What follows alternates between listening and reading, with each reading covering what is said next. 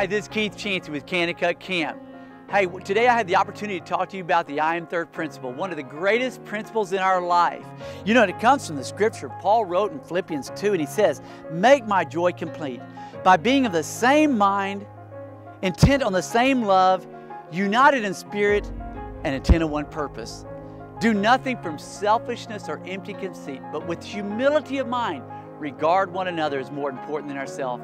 You know, I love this because when you see other people more important than yourself, it's amazing how it's a game changer.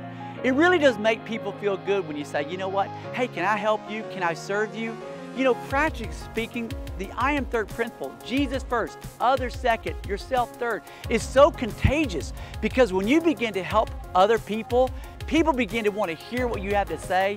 In fact, I love that quote, nobody really wants to hear what you have to say until they see what you do. You know, and when we live a life that's living out loud our faith, people really want to know what you know. And so today, let's live I am third. Put Jesus first, others second, yourself third. Go help your mom do the laundry, set the table, help somebody at the dining room, you know, wherever you're at, to be better than they were before. Guys, I promise you, when you serve others, you're going to find a joy in your heart and you're going to really be an inspiration to others. Hey, God bless and have a great day.